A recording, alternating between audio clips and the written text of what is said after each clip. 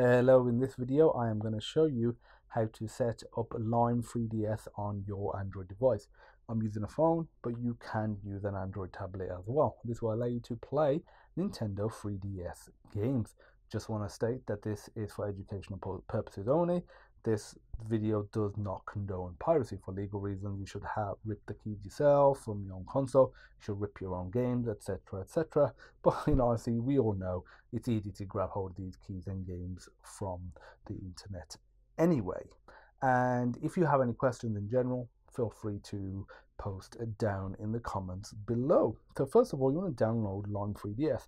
Open up your web browser. This is not available on the Play Store, so you'll have to search for Lime3DS.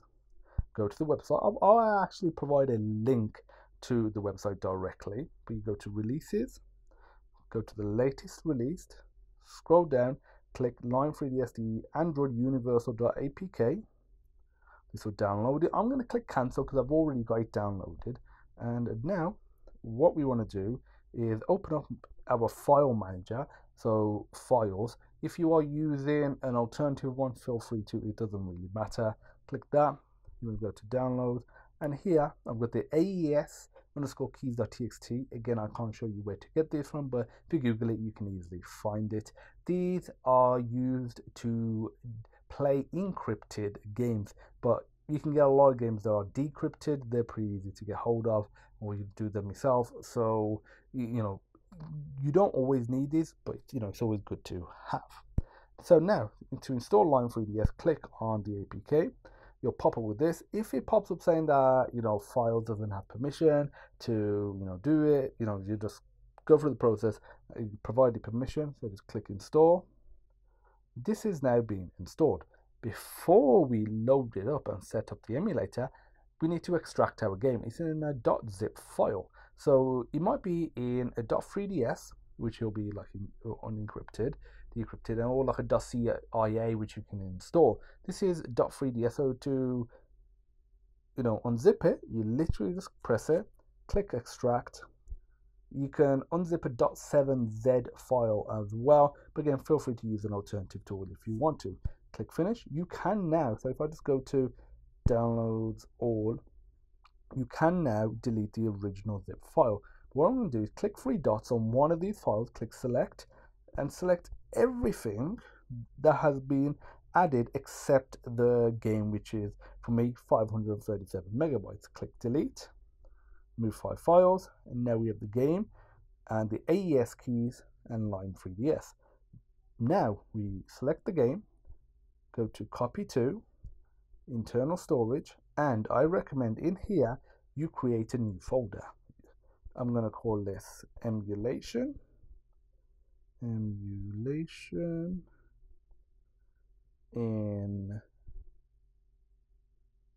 internal storage. So where is it? Emulation. So it's copied there. I didn't actually want it there, so that's my bad. I'll need to create a new folder. In here I'm going to put Lime3DS. Inside of there, I'm going to create one more folder. I'm going to call it ROMs. So this is where all my games will appear. Now, if I go back to emulation, click three dots, click move to internal storage, and if I just move it to emulation, Lime3DS ROMs, move here. Now that the game is here, and then the rest of the Lime3DS files will also go in this folder right here. Now we can launch up the game. We'll handle the AES keys very soon. So launch up, the emulator, click get started, grant permission, click allow, click next, grant permission while using the app, click next, grant permission while using the app, click next, select user folder, click select. From here, you want to select the emulation folder, Lime3DS, and click use this folder. So now select that, click next. Now the games folder, press plus. You want to select that ROMs folder. Now select use this folder. Click next, all done. The game now appears. And you could also search as well if you have loads of games. I've only got the one, so it's easy to deal with. Now let's install the AES keys. Go back, go to your file manager, and in here there'll be a folder called sysdata. This is where you need to put those keys. So if I go to internal storage, download, copy the keys, copy it to internal storage, emulation, Lime3DS, sys data, copy here, and that's it. That's the keys now installed as well. Now before we launch up the game, you could launch it up, but I'm just going to show you some settings. Go to the three dots, and the main thing you'll want to deal with is either like install CIA files. So if you have any CIA files that you need to install, mods.3ds, I can just launch it up directly. And then you can always change the user folder and games folder as well, and the theme and color. But go to settings. In general, you can click limit speed. So if you want it as a percentage of your normal speed, and leave that as 100%. In system, you can select your username, which obviously will appear. You can select the country, your birthday as well, because some games are linked with the birthday, and you can put like the 3GX plugin loader as well. And you can obviously do a clock. You can simulate a clock as well, so it changes the time. If we go to camera, you can change the camera source as well if you want to, and same with like the outer left and outer right, because remember, you could technically take 3D photos. And if we go to gamepad, you can map your controls. For touchscreen controls, nothing you need to do. If you have an external controller connected like a PS4, Xbox, PS5, Nintendo Switch controller, which I'll have separate videos covering very soon, let me know what you would like to see. Then you select one of the buttons, press the button on the controller, and you're good to go. If I go back, go to graphics. In here, you want to enable asynchronous shader compilation. This just helps, when shaders are loading in during the gameplay, it'll help reduce lag and stuttering. Now the graphics API, select Vulkan if it's available. If not, select OpenGL. But I have Vulkan. Now internal resolution. I know a lot of people just select the highest one. They'll be like, go to 10 or go to 4 or 5 or 6, something like that. My recommendation is choose native, get it working, because depending on how old your device is, you might just barely be able to get good performance on native. So get it working on native, then change it afterwards and increase it so it looks sharper. And that's pretty much it. You don't really need to mess around with anything else right here. So like I said, you can come back with internal resolution later. In audio, you can leave this as is. Audio input device, again, leave that as auto. And that's it. Click back. And now we'll go to the game section. If I keep the game pressed, here you can add a cheat. If I click plus, you can name the cheat, put a little note, and then put the code as well. So that's how you add cheats. And now we just launch the game by pressing it.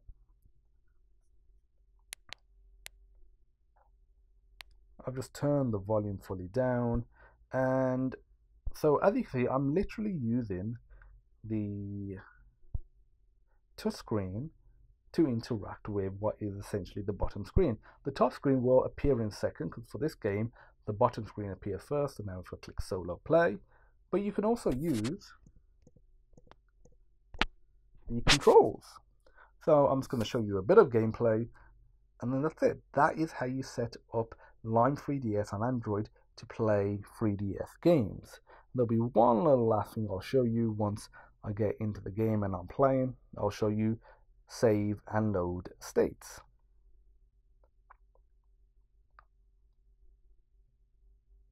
You can rotate the device as well to have, a different configuration. Feel free to have a look at that as well.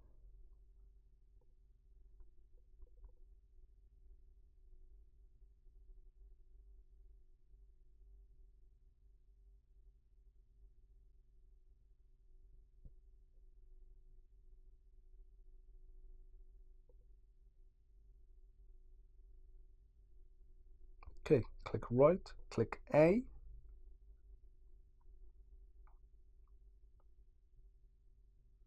And now we can play. So you can use your physical controller if you have one mapped, or you can use,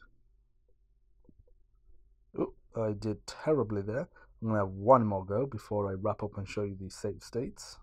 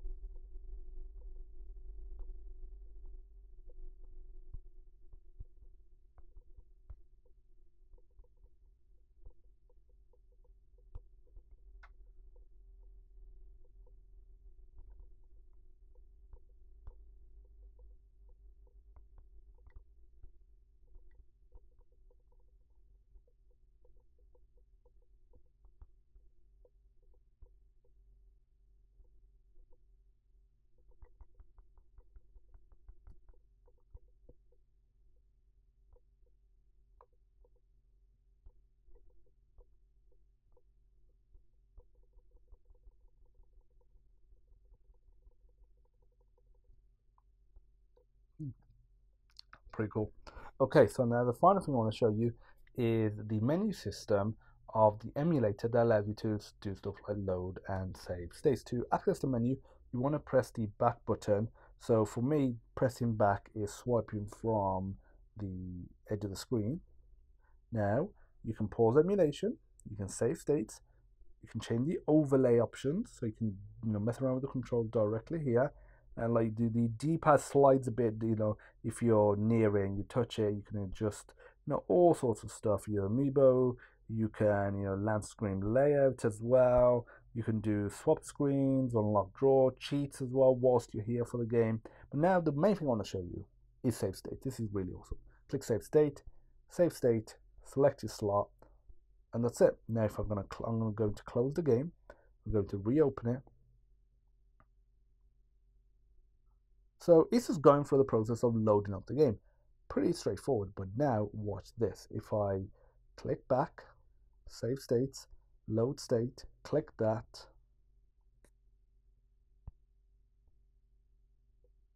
it has now loaded it back where I left off. So that's fantastic. It means you're not reliant on the built-in saving system of the game. You can save it wherever and whenever and just reload it straight away, which is fantastic.